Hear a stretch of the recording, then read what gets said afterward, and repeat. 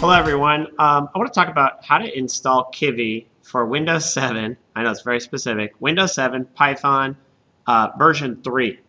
And so I just went through the process of installing it all. So I'm going to basically show you the main idea, the thing that you got to make sure you get down first to get this to work.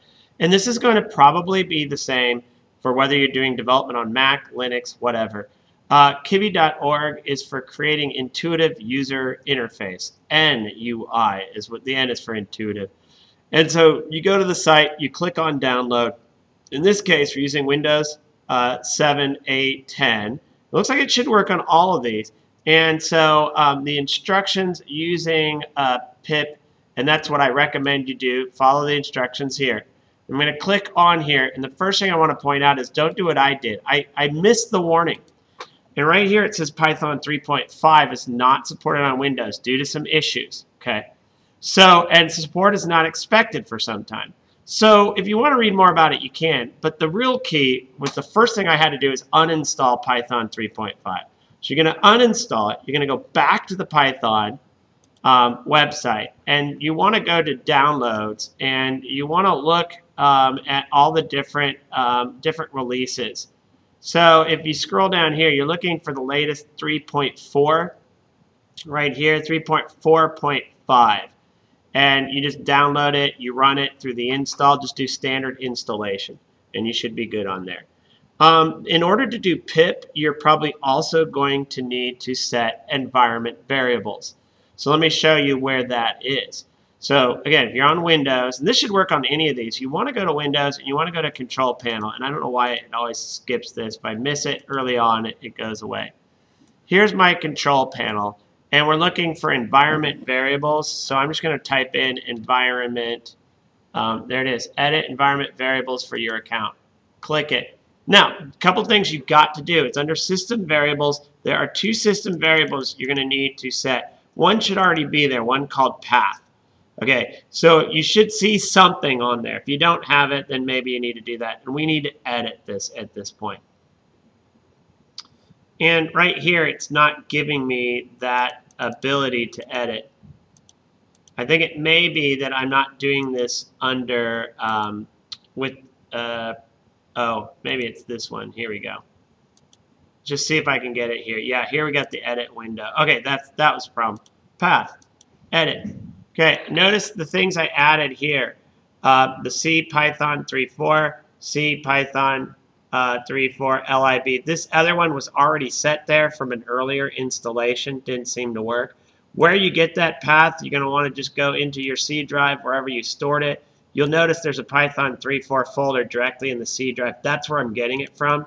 Both this path as well as the library path. These two paths, I added both of those to the environment variables. Okay, both of them. Notice there's a semicolon in between each one. If you don't have one that says path, add it. Click OK. Then you want to go down to Python.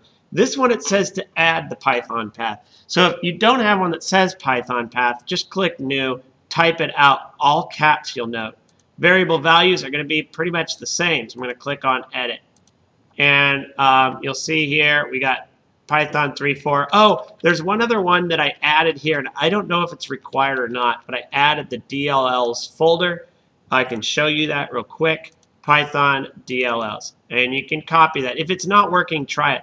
Honestly, I tried like a lot of different ones based on what I saw on Stack Exchange. So I don't know which one was the magic trick. But if you get all these, it should work. And if it doesn't, just now you want to Google, right? And you want to just see if there's another person who's encountered this problem. Add a semicolon at the end of each of these. They're not required at the end, but if you forget and you paste a new one in, you might miss it. You got to click OK, and go ahead and click OK. And then in order to do all the installations, it says to use pip. I'll show you that. You want to find command line. And in Windows, it's just CMD in your search. There it is, command line. If you're at a Mac, you want to go to the terminal. Linux, no idea. It's probably similar. The interesting thing is they're all relatively the same. If you're on a Mac, you're going to have to install some other things. You're going to have to look it up. I've tried it before. I'm going to run this administrator because you can't install software if you're not. I click yes, You go in here. Now, here are all of these. So let me just walk you through. The rest is what you do. And then once you have Python installed, if you have Python 3.4, you're already going to have pip on here. And let's just double check this out. Python -- version. If you're not getting the Python version on here, you're missing something in the environment variables. There's no point in proceeding if you can't get it to show this. And then from here on out, it's these commands, and you can just right-click, copy, and you can paste it in.